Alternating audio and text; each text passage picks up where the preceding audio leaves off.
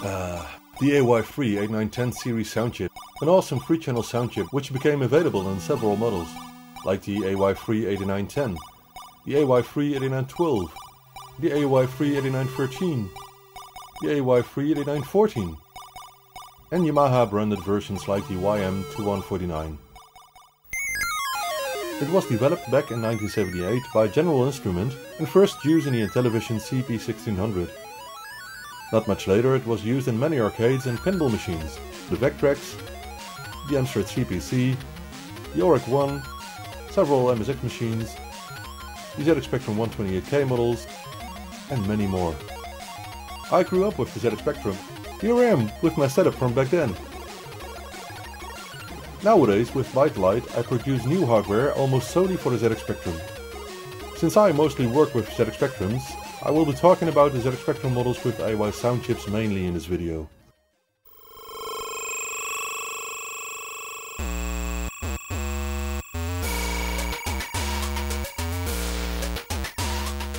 The AY sound chip is one of the most characteristic aspects of the ZX Spectrum 128K models. These machines all use the AY38912 chip, which have always been very reliable. It's also fairly easy to separate the three audio channels into stereo sound with a kit like the one on this board.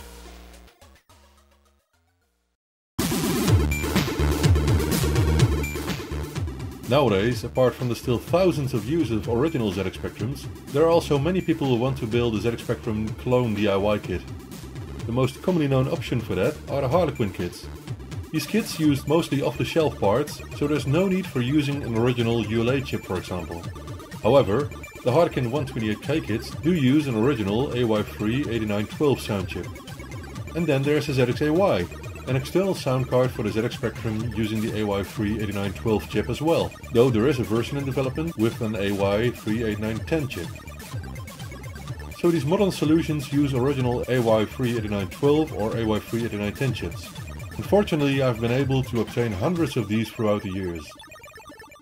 But I'm afraid that won't be possible much longer.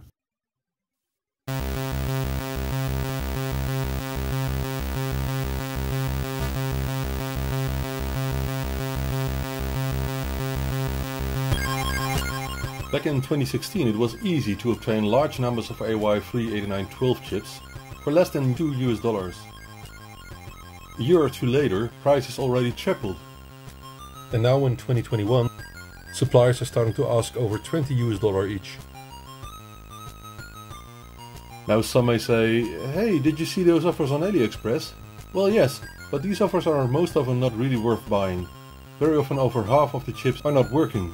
It's often hard to get a refund. Some other suppliers list the part but cancelled once you buy them. I've had it with UT stores about 5 times now. I'm still trying to find new sources, for example by asking some of my brokers that I know. The AY38913 chip is somewhat smaller than the 8912, so some time ago I wanted to find out if a small adapter board would be an idea. But unfortunately about all of these chips are not working. I've tried several suppliers.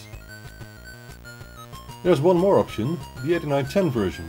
It's still available and a lot cheaper than the 8912. However, this chip won't fit on most boards that I need them for, and it turns out that many or most of these chips are actually remarked YM2149 chips.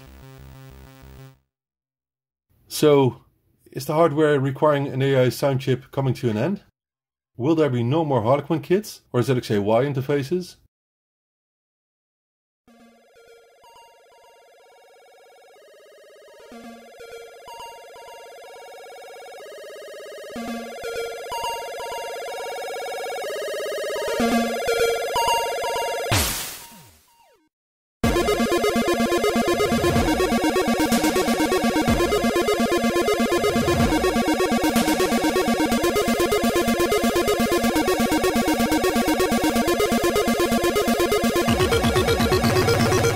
Meet AVR AY, a microcontroller-based clone of the AY sound chip.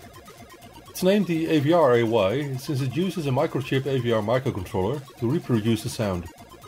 As you can see, this specific model has 2 of these microcontrollers and emulates 2 AY chips. For an AY sound chip replacement, only one of these chips is needed. I'm already working on a single chip version.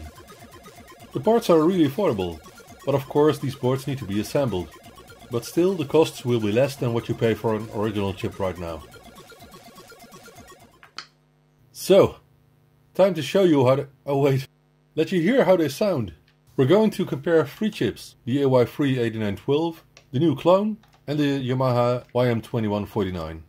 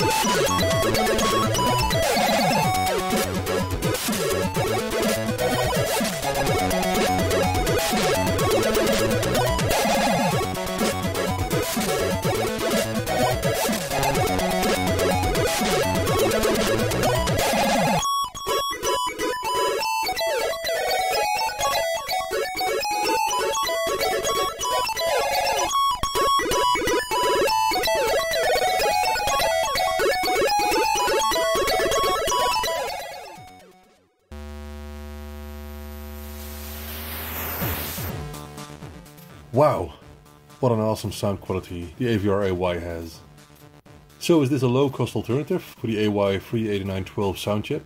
Most definitely. The sound quality is just awesome and unbelievably close to the original chip. Is the AVR AY a generic alternative for all machines that use the AY sound chip? Well, no. The solution has a fixed internal clock frequency that can only be changed by modifying some configuration in the firmware and modifying the crystal on the board. At this moment, this one is configured for the ZX Spectrum, but I've already seen other platforms using it, most probably with a slightly different firmware. For the ZX Spectrum, the Harlequin kits and the external ZX AY sound card, this is a great solution as a drop-in replacement. I bet thousands of more Harlequin kits and ZX AY interfaces will be sold. So, rest in peace AY, but your legacy will live on forever.